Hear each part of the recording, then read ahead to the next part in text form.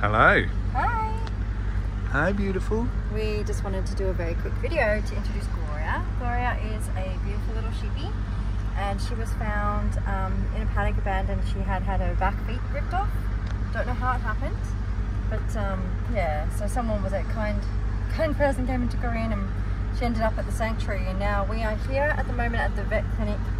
She's been to the vets before. She's here back again for x-rays.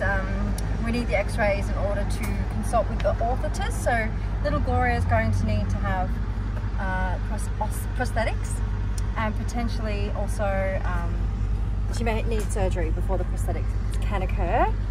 In the meantime, we are fundraising for a wheelchair because she needs to get off her back feet or her back legs in order for them to have any chance of healing, because currently we're just giving her antibiotics, pain relief, and changing her dressings, you know, every 2 to 3 days. So, you know, the poor girl, she's very, very sweet though, and you know, it's amazing how much animals know, and that when you're helping them, you know, they know, because she was so timid when she came to us, and we would have to chase her to go and change her dressings. But now she just sits there and lets us do whatever we want, because she's like, okay, I know you guys are helping. So that's pretty groovy. And she loves food. She's very food motivated. Yeah, absolutely.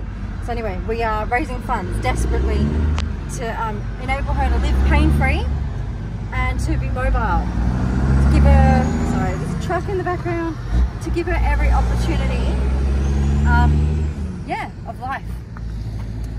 All right.